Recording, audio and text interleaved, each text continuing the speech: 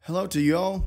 In my last video, I showed you a bunch of tools that you can start using right away to just experiment with CLO, but it was come to my attention that someone told me that I didn't explain one of the most basic things, which was the UI and how to navigate.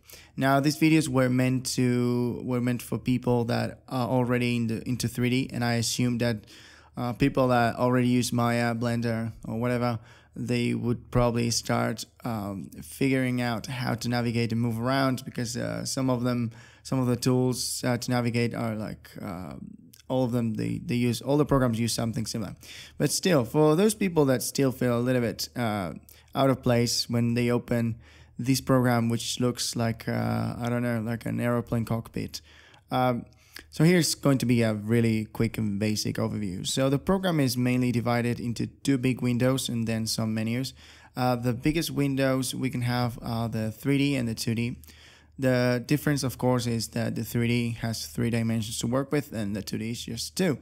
The 3D view is where we're going to see our models into 3D, where we can interact with them when they are being simulated, and where we are going to take our renders if you're in CLO. Some of these tools only appear in the 3D, although some of them do cross over to both sides. Also, these icons are only working in the 3D. The 2D view are where we are going to draft and where we are going to see all patterns laid out flat. Again, these tools, most of them only appear in the 2D, although as time goes by and new versions of CLO come, most of the tools are starting to appear on both sides. I don't know if it's because of the programming issues or something like that, but just a little example, we have here the tools for the texturing that appear on both sides, and it used to be the case in old versions that you could only do it in 2D. Now we have, of course, up here the main menu where we can see the typical menus as save as and things like that. If you want maybe another rundown of these menus, in my other video where I was comparing Marvelous Designer and CLO, I explore these menus a little bit further. But I decided that instead of just going through all the UI and explain everything without practicing, we were going to go little by little and explore the menu as we go. On one side, we have here the library. This is just a reference to, well, by default comes with the reference of the folders that come with CLO, but we can add our own folders as I have here. And these are just references. So when you double click, you're accessing the content of your folder. When you delete any of these folders, you only delete the reference, not the folder, so don't be scared. And on this side, we have docked the history and the modular configurator. These windows, when you click on them, they're going to be added to the side, and this can be very frustrating because instead of clicking, instead of being a toggle where you click once and it opens and click again and docks back, they just get added. To collapse them back, you have to click here on this little arrow here.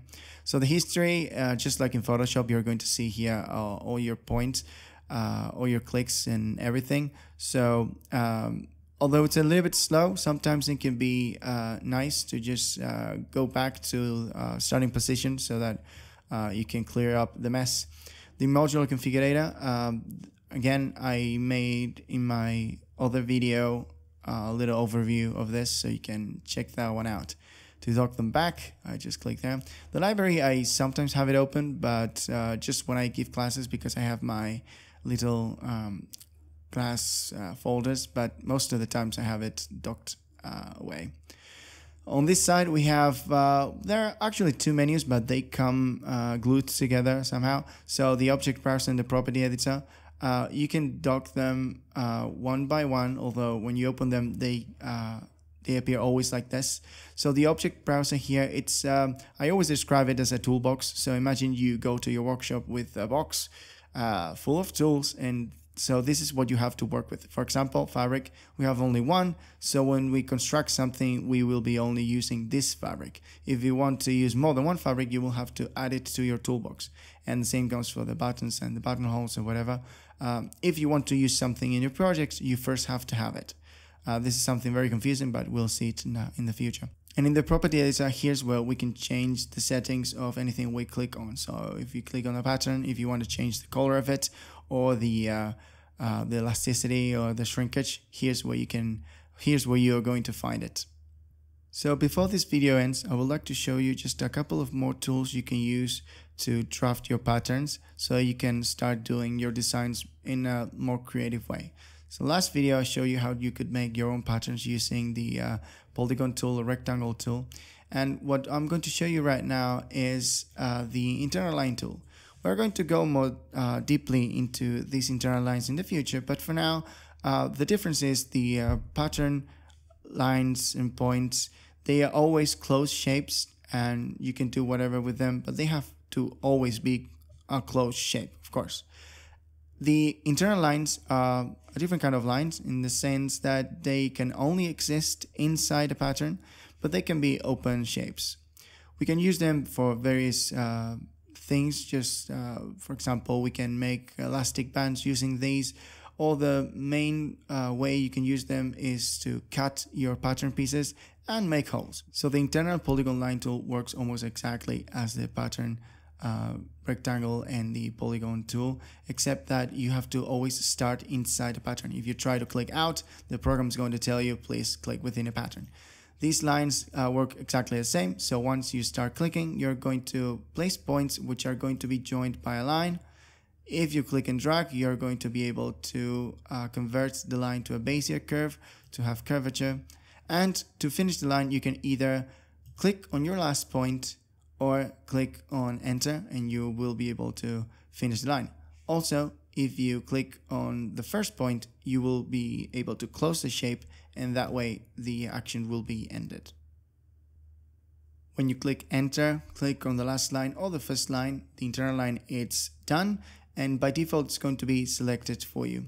To modify this internal line, it's the same as modifying the pattern piece. So if you go to the edit pattern, you can access the points and segments of the pattern as well as the points and segments of the internal line. In the same way, if you want to modify it, you can just click and drag the points, and this way you can modify the shape of the internal line. These synchronizations and stuff, I am not very sure what they are. I call them CLO hiccups. They come sometimes. Sometimes you will be editing your points with no problems and everything is going to go very fluidly and fast. And sometimes these loading bars are going to appear annoying you all the time. Okay, so for selecting the entire shape of the internal line, there are two ways. You can either click on the transform pattern tool, which you will be able to this way select the entire thing, although you run the risk, especially if you are really far away, of selecting the entire thing, the pattern and the internal line, which is not ideal. That's why I always suggest everyone to use just the edit pattern, which of course if you just click once, you can only click on one of the segments or points, but if you double click, you will be selecting the entire shape. Even if it's open, you will be able to select the entire shape unless it's broken, which we'll see in the future. Now, when everything is selected like this, one of the cool things you can do, and I would encourage everyone to just try this. Every time you try to do something, just try to right click and see what you can find in the menu.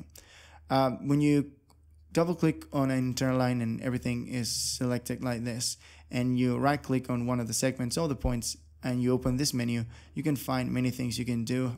You can rotate it, of course, flip it. You can use it for cutting, but the tool I wanted, or the action I wanted to show today was just the convert to whole, which is a very basic one, but it's going to help you to do many things. So if you convert the internal shape to a whole, what's going to happen is that, of course, this is going to be converted to a whole.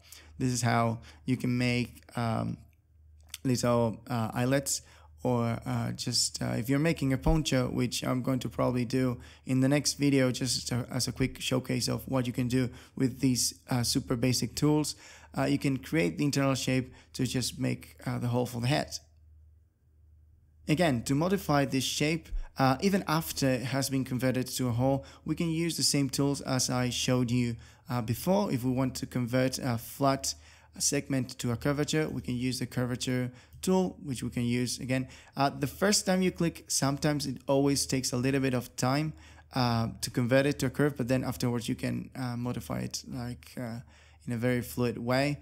Again, if you want to be precise, moving the points the same way, you start the movement, click and drag, and you can right click to open the menu, or command for Mac people, and you can input your numbers there. Before I go, some couple of interesting things. If you want to delete your shape, you don't have to do anything special. Just double click on the entire shape, and if you click on backspace, you will be able to delete it. If you try to delete the internal shape by clicking on only one point or one segment, you'll see that, let me just go back. You will see that what you do is you just delete one of the points and the shape is going to start to change. This is the way you can use to modify the shape you have. So you maybe put so many points that it's just difficult to change the shape. So you take points out so that it's more manageable. Sometimes the shapes, when they're more simple, are easier to modify. So this is a trick you can do to modify the shape. If you want to add more points, here you have the tool to add points or split in a line, which work both for the pattern pieces and also for the internal lines. And with this, you should have most of the basic tools to do almost whatever you want. Okay, here's the video for now. I'm sorry for these super basic videos, but I thought that it was a good idea to have these super base level videos, so that when I make more advanced videos, people that feel lost can, in the same channel, go back and review a couple of the basic concepts. What I will probably do in the next videos, I mentioned, is probably maybe I will do a super basic poncho just so that I can show you what you can do with these super basic tools, and maybe introduce a couple more that are very easy and fun to use before we start with more serious pattern making stuff. By the way, someone asked me if I was a professional. I am a professional 3D artist, but I am not a pattern maker whatsoever. I work with pattern makers. That's how I know a couple of things, but I am not a professional at all. Although I will try to show you the best I can all that I have learned through this couple of years that I've been working in the fashion industry. So I hope you had fun, and wait for the next video.